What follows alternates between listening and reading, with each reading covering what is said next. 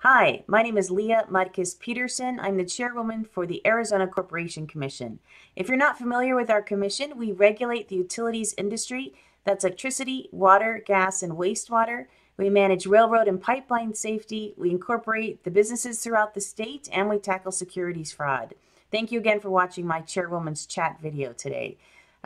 We just finished our December open meeting, and I wanted to give you a highlight of a couple things that we talked about. Again, you can watch the video at azcc.gov, but we were very proud to pass the Electric Vehicle Transportation Electrification Statewide Plan. This will be bringing outside dollars into Arizona and ensuring that utilities are prepared for electric vehicles.